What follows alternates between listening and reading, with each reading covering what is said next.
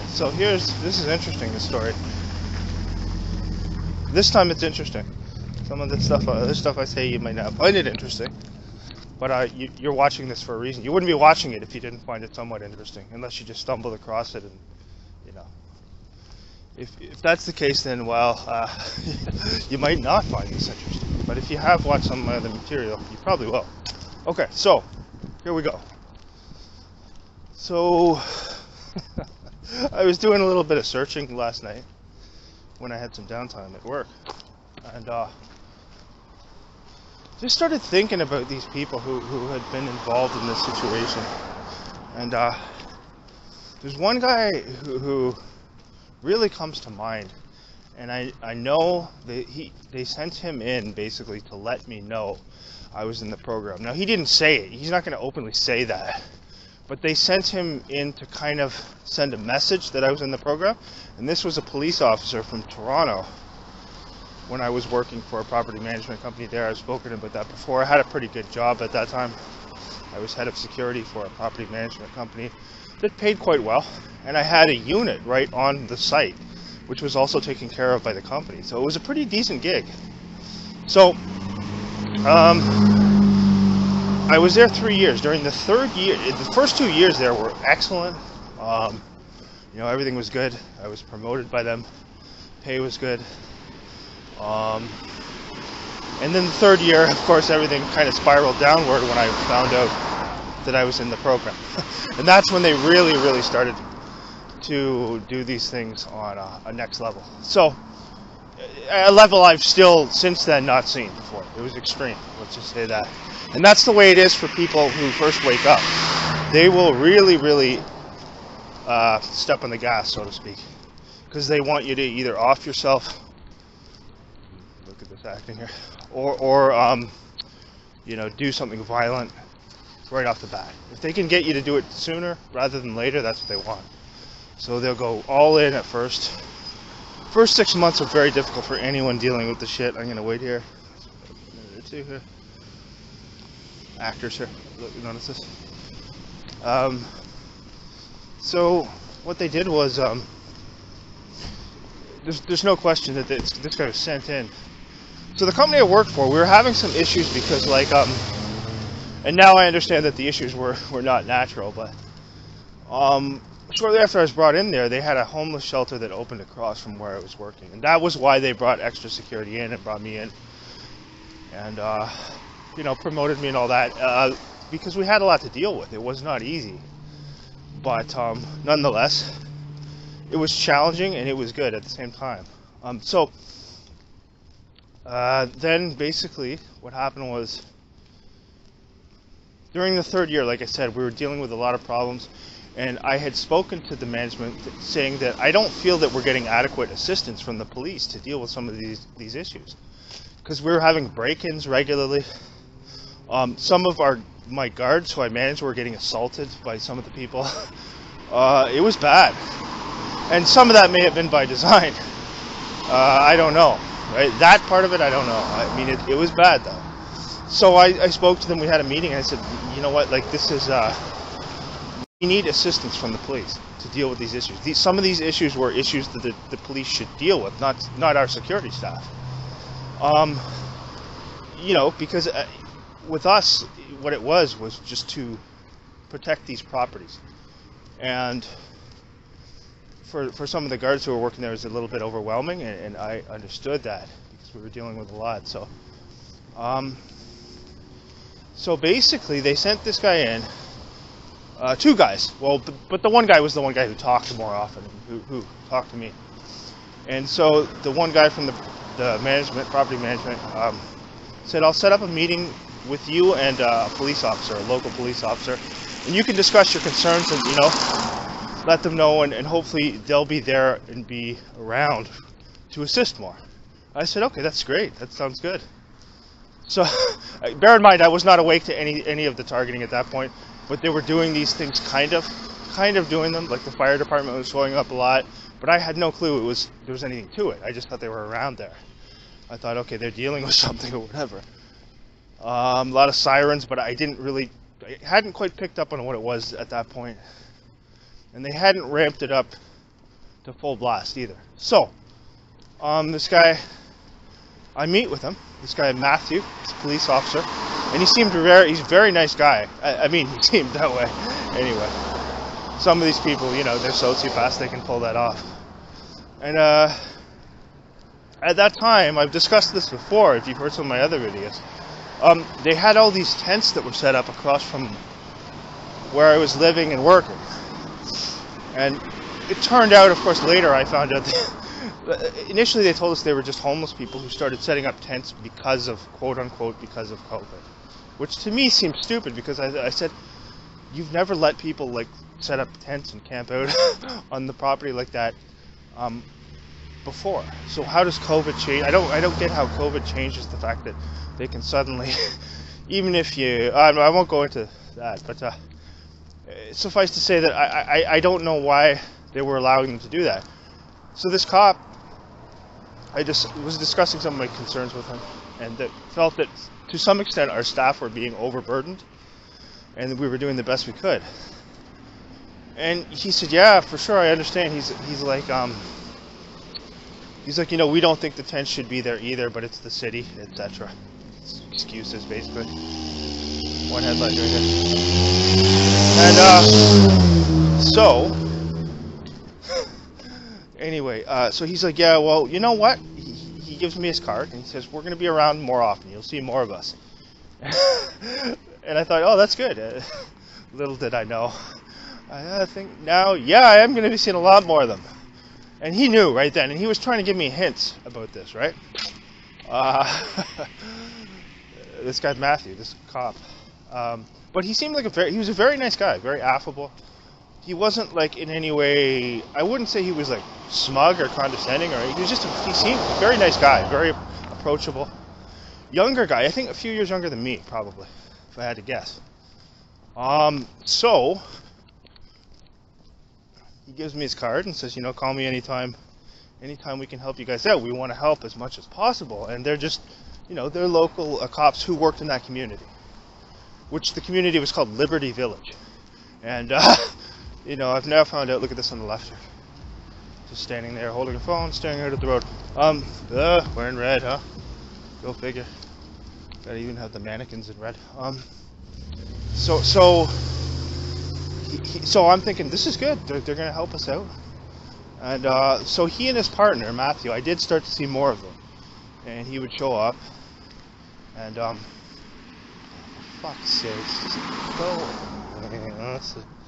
So, okay, now watch. Notice the movement now. So as soon as I get here, it starts moving. Notice? So she's standing there staring out at the sidewalk behind me as I pass, while she's holding a phone and looking out at the sidewalk. Okay. And she makes that stupid coughing noise. So anyway. So he said, yeah, you know what? You know, you'll see more of us. We'll help you as much as we can. Because I told him, like, look, man, like, we have situations where across the street, it was actually like a soccer stadium across the street, and that's where they were camped out. And subsequently, it turned out that most of them weren't even homeless people. They're just the citizen operatives who literally the city had really creepy. Like I can't talk too much about certain aspects because, I mean, it'll get censored. If you've seen some of these, let's just say this. If you understand some of these quote-unquote events that aren't what they seem to be, where they use a bunch of people as actors, that's what these people were. And I started to pick up on that. I started to pick up on these people don't look homeless a lot. Like, they got really nice clothing. They've all got phones, the nicest, fanciest gear, and they're like camped out. Anyway, which is really weird. So, with that going on, this guy said, okay, well, we're going to be around to help you more. He gave me his card. He said, call me anytime I can help. So then later I find out that one of the people from the building management had given these two cops a key and a fob to enter our main building, where I was situated in the basement area of that building. So anyway, so he basically said that they were going to be there to help us more, and we did see more of them. He would come by and check in with me while I was working, because I worked overnight shift. You can see there's a stalker already waiting here by the bus stop up here. And this is probably someone who'll start coughing as I get there. So, yeah, so he said, yeah, you know what, we'll be there to help you. And I was thinking, yeah, this is good. This is what we needed, finally. And so they started to show up. And but there was some weird stuff that, while they did show up a bit, more often than we had, more often than they had previously shown up. And this guy Matt, he was fairly good at communicating with about things. Sometimes he would contact me about certain things and whatnot, and you know, there was no issues there. My communications with him were very good. He was a very affable, nice guy, from what I thought, at least. So then, basically, some weird things started to happen afterwards. So then, there's a couple times where my guards were out doing their patrols of the area and whatnot, and checking on these buildings. And they're like, sorry, there was one time when I was first. So I was out checking one specific building, and at the end of this road where there's a dead end, this cop is sitting out there with a bunch of his, it's presumably his co-workers. They weren't in uniform, but they were just, they were drinking beers. This was just after the COVID stuff started, so 2020 at this point. And he called to me, he said, hey, called my name. And I said, oh, hey man, how are you doing? It's you. I'm thinking, why is he out here standing in front of the building drinking?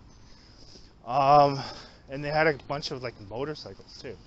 Now that didn't mean much to me at the time, but later obviously motorcycles were going to come into play. And that's really even more what they were trying to do. They wanted me to see that too, that he was involved in it by sending me a message, because I was getting a lot of motorcycles. And boy did I ever after that, and hear a lot of motorcycles. So Matthew, basically this cop, he would, he's sitting out in front of this building drinking. And I think these were the cops with him. They weren't, like I said, they weren't in uniform, but he said, oh, we're just coming here because we don't have anywhere else to go and drink because of the COVID stuff. And I think, what? You can't drink at home? I think this seems kind of weird, man. Almost seems like he's BSing here. And I'm also thinking, okay, you're a cop and you're just drinking in public.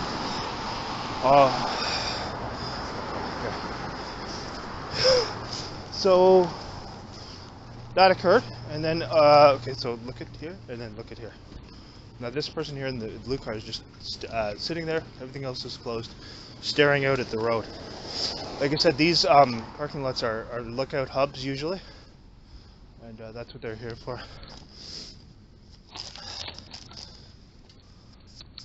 Bus too, perfect timing. Okay, I'll continue this when I get off here. Man, it's cold tonight here. Very cold. See, this is timed here and yeah, so basically, getting back to what I was saying. So this dude, this cop, he starts regularly showing up, and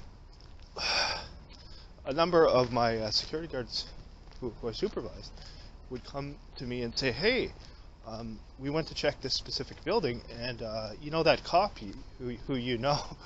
I'm like, yeah. They're like, yeah, he was sitting outside with a bunch of people drinking outside of the building, and he asked us, do you want to have a beer with us? Do you want to come over and have a beer with us? And like, the guards are like, no. And he asked me too. So one night when I showed up at the building, they're out there drinking. He's like, hey, and he called my name. Why don't you come over and have a beer with us? And I'm like, because I'm working. I'm not going to have a beer while I'm working. And on top of it, it was kind of uncomfortable too. I was like, what? Like, this guy's a police officer and they're standing around outside drinking openly? Like, that's kind of weird, man. But I thought, okay. But no, I didn't go over and like have a beer with them. And I said, I gotta get back to work. So he's like, okay. and they were just out there. Now, the whole thing was part of the targeting. There's no question. They had been sent down there to do that. And subsequently, as things progressed, and we were dealing with a lot more issues near that homeless shelter, near the area where all these tents were set up, containing nothing more than citizen operatives, who all the local media reported as being homeless people, but were actually just people who were paid to camp out there. I know that for a fact, because I saw the situation when they set up this fake scripted event where the police went in and had these fake clashes that were orchestrated with paid protesters who supposedly didn't want the tents removed, but were really just, no one cared, you know what I mean? No one would care that much to go and protest something like that with signs. So these were paid protesters. So anyway, getting back to it, so then one day in the morning, I abruptly get this text message on my work phone from that cop who I described, Matthew. And he says to me, so the night before, I had gone to check one building, and I saw a guy at the end of the street outside of the building, and he looked kind of suspicious, but he was wearing he was on a motorcycle, and he had a helmet obscuring his face, so I couldn't see his face. And I guess he called to me, and I just went about my business and ignored him because he wasn't on the property. So basically, I get a text message the next day from this cop, Matthew. I'm like, first of all, how the heck did he even get my work phone, and why is he text messaging me? That's kind of weird. He's like, hey, didn't you see me last night? And I'm thinking, like, no, what are you talking about? And he's like, oh, that was me at the end of the street there. Okay, that was you with a motorcycle helmet on and a motorcycle. And now you understand that was done with intent too, with symbolism, because that was to let me know that I'm going to be seeing a lot of people on motorcycles coming up, and also to let me know that the cops were in on that and they were a part of that. But like I said, they're not going to come out and tell you that with words. That's how these people operate. That's how occultists, and this guy's a Freemason for sure, this cop. I know he is.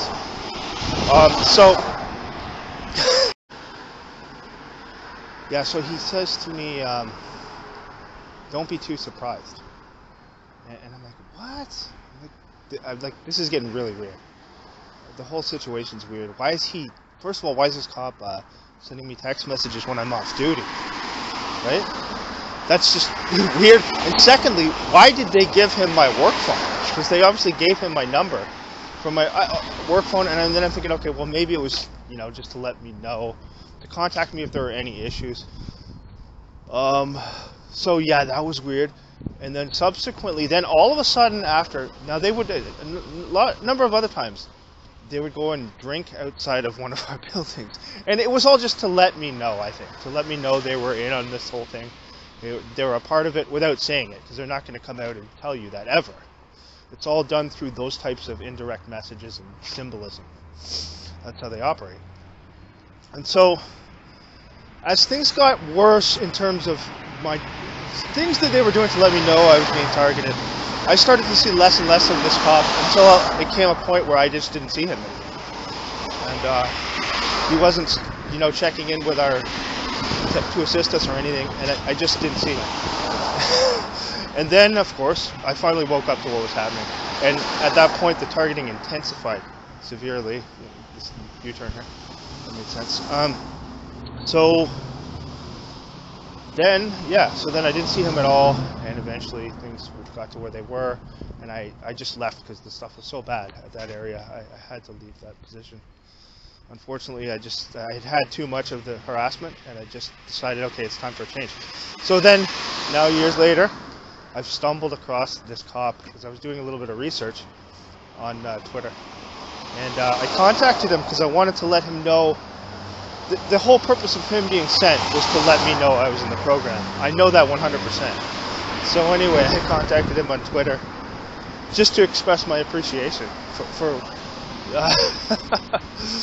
that. Anyway, so yeah, we'll get back to more of that tomorrow.